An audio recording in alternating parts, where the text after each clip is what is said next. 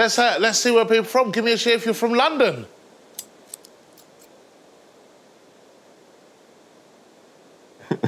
My name's Emmanuel Sonubi. Thank you very much, guys, and good night. Thank you. When you clap underneath that, it looks like you really like this haircut. That's quite high up as well. Ahoy there, matey. Welcome to Captive Audience, the show that unleashes stand-up comedy into the wild. Hello, ma'am. How are you In doing? this episode, these three comedians, Emmanuel Sonubi, Davies and Daman Bamrah, will surprise members of the public with stand-up comedy. Ladies and gentlemen. This costs £17. But can they win over these tough crowds? Our comedians will score each other's efforts. The winner will set the losers a hilarious forfeit. Cowabunga. This episode takes place at Raven's Barbershop in central London. A barbershop is one of the few places where a British person will make small talk with a stranger. But only because they have a razor to their throat. There's no way to know how this is going to go. I've never been to a barber's, but I imagine the missing thing was comedy. I'm looking to alienate every single person that comes into that goddamn shop, man. I would really like to see someone laugh that much their head flies back and they shave their head. First up, it's Emmanuel Sonubi. I can't stop looking at his bicep. Yeah. It's massive. Yeah. I often think about that when he tells jokes. Yeah. I'm like, laugh. Yeah, just laugh. And you won't feel the strength of them. Hello, I'm Emmanuel, and I'm here to kill you. Ladies and gentlemen, please welcome to the stage your host, your MC, don't break eye contact. Welcome, Emmanuel Sonubi. Normally you clap when they walk onto stage. No, it's me, but you've got to. So let's see where people are from. Give me a cheer if you're from London. Whereabouts are you from? From Beaconsfield. Beaconsfield. Whereabouts is that? It's just a little bit outside London to the west. So you could have given me a cheer from London. I'm trying to avoid the cheering. Why? Cheering's fun. Guy with a beautiful beard, give me a cheer. See that? Give me a cheer if you're up for a good time. Cheers. They don't say cheer. Woo! Okay, let's do it together. Woo! Yeah, there we go. Now we're ready for a good time. I used to be a pirate. Funny fact, do you know why pirates are called pirates? 'Cause they are! Okay, this isn't going how I thought it was going to go. You were going to... What are you talking about, man? So how old are you? Do you know what? You don't look it. I was going to go sort of mid-20s. I looked at you and I thought, this is a guy who's sort of halfway through his masturbating career. I thought that was it, but you're close to the end of it now, aren't you? 33. Not as fun. Do you remember when you were young and it was like playing with your best friend like all the time? Then you get to your 30s and you're like, you don't see them all the time. When you do see them, it's nice, but you just blame them for everything that's gone wrong in your life, right? My name's Emmanuel Sonubi. Thank you very much, guys, and good night. You know what? I'm saying a different name when I leave. I'm saying Phil Wang. When you clap underneath that, it looks like you really like this haircut. Do the clap again. That's quite high up as well. He's a striking presence. I think immediately he gets 50 points for that because I'm kind of scared of him. So I think we start. So you're giving him 50 because you're just scared that if you give him anything less, he'll what? Do you want to risk it? The bit where he went behind someone's head. Yeah, was a bit mad. It was terrifying. I think the jokes weren't good. The pirate joke, you kidding me? He had some good moments. He shocked a few people. We're going to give Emmanuel a 62. 62. Yeah. Next up, it's Davies. I like the way people are thinking there's a guy that's just come into the hairdressers with a keyboard. Hi, man. It's the keyboard. Hey, man. Do you want me to sing you a song whilst you have your haircut? I want you to. Yeah, would you like a song whilst I sing you a haircut? Is that all right? Do you want to hear a song? No, not really. We're just chatting. OK, cool. I'll just be on standby then.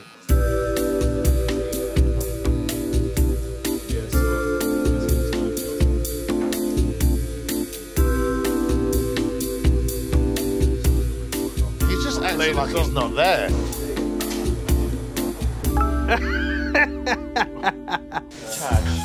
Oh, no charge. It's on the house, man. This is what happens when you film in London. We don't talk to each other. No, we don't, yeah. Hey, look how scared he is. Oh, cool. So this is a song for my wife's anniversary. It's called I Didn't Have Sex with Jeremy. Yeah, okay, here we go. Out on a trip with Jeremy, walking by the cliffs so peacefully, on an adventure, having a great time. Beautiful sun in the beautiful sky.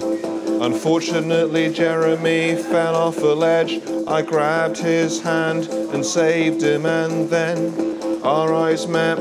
We were breathless and wet. There was a moment of tension, but we 100% didn't bang each other in a dark cave. I didn't suck him off, he didn't scream out my name.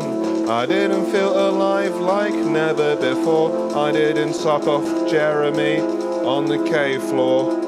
It was a relief that we didn't have sex, because we are both married and completely straight.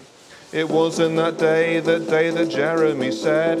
It wasn't that day that Jeremy said, I'm not sure I can live like this. We've been slamming in this cave for over 10 years, and I'm gonna tell my wife, cause I'm losing my mind. And I'd rather be dead than pretend, so I didn't kill Jeremy in that cave. I didn't smash his head with a rock on the floor.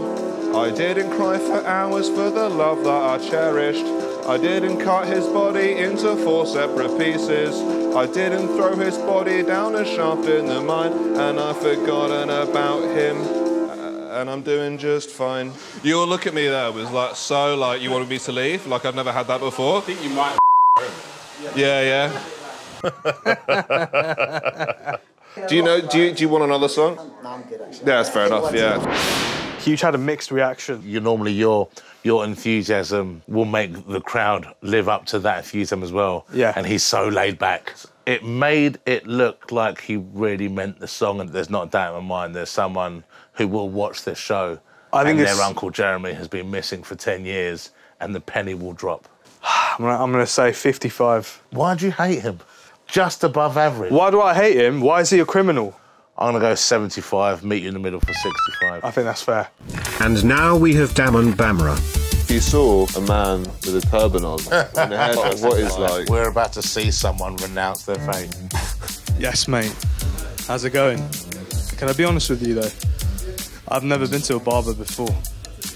I swear. It's because I'm Sikh. In Sikhism, in my religion, we don't cut our hair. Yeah, so it feels like blasphemy. You know what I mean? Are you Muslim, bro? So me being in a barber's is like you being in like a bacon factory or something. Yeah, kind of. Like a double amputee going to Foot Locker. Like a diabetic man going to M&M World. Can do nothing there, yeah, exactly. I've never cut my beard at all, not even a trim.